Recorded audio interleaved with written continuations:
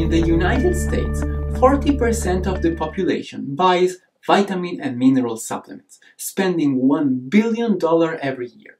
However, there's still a lot of disagreement among experts on whether spending all this money on micronutrient supplements is actually worth it or not. One thing is for sure, taking vitamin or mineral supplements is not and should never be thought as a substitute for healthy eating.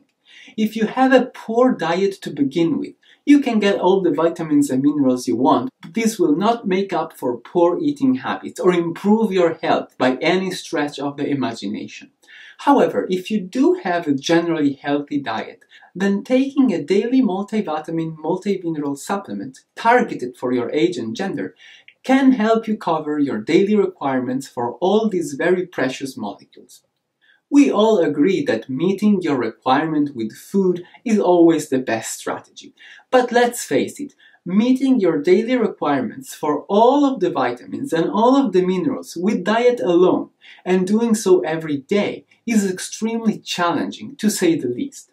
And if you consider the extraordinary advantages that come from fully covering your needs for all of these very precious nutrients, then I believe getting a little extra help doesn't hurt. When something may be beneficial, and it certainly doesn't hurt, I say we should go for it, and that's why I do take my daily multivitamin and mineral supplement. As long as it's crystal clear that taking a supplement does not exonerate us from trying to get as much of the vitamins and minerals we need from natural food sources. Some people are concerned that if they take a supplement, they are already covering most of their daily requirements for these molecules, and thus anything they get from food is in excess and may be detrimental. This is absolutely not true.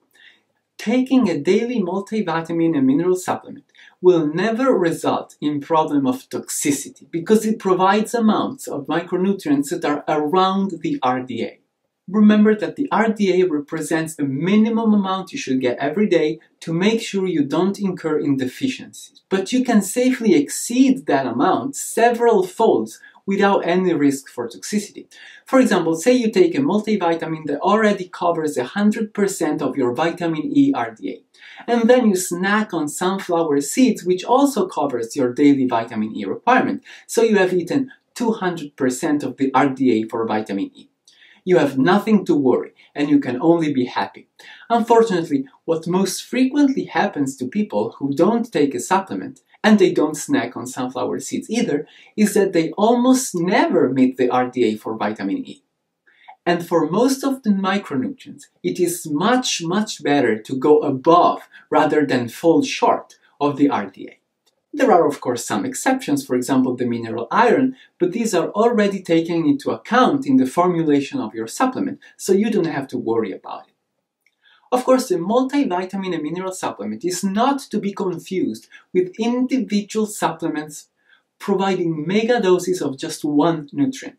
These should only be taken under the supervision of a dietitian or a physician, especially those with high risk of toxicity, such as vitamin A and most of the minerals.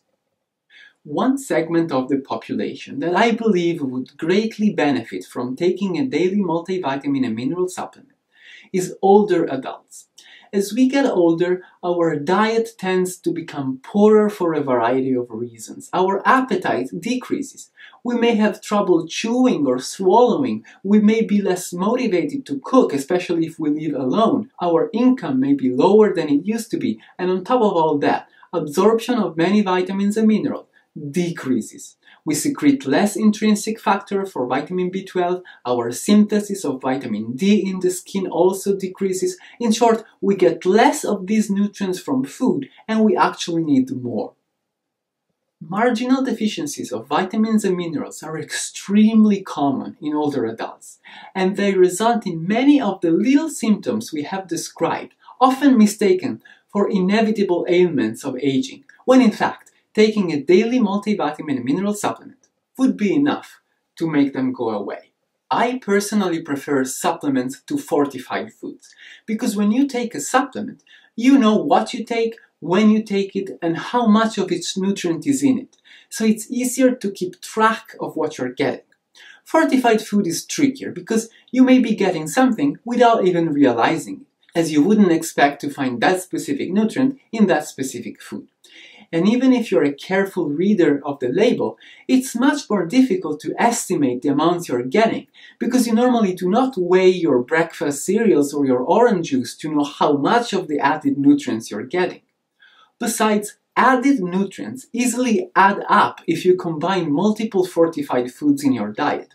In short, if you want some extra calcium, I'd rather have you get the amount you want from a pill instead of a little bit from fortified OJ, a little bit from cereals, and a little bit from who knows where, so that who knows how much you're getting, and if you're not getting enough, or if you're getting too much. Remember that adding vitamin D to your orange juice or vitamin B12 to your breakfast cereals is not any more natural than adding them to a pill. It just makes it harder to keep track of them.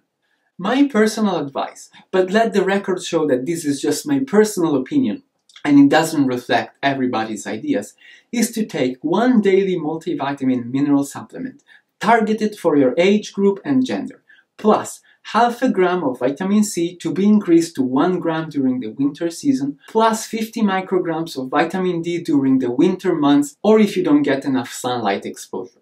Women of childbearing age and during pregnancy should also take 400 micrograms of folic acid daily. On top of all that, I advise you to make regular use of the natural supplements of group B vitamins such as brewer's yeast, wheat germ, and soy lecithin, as well as sunflower seeds for vitamin E.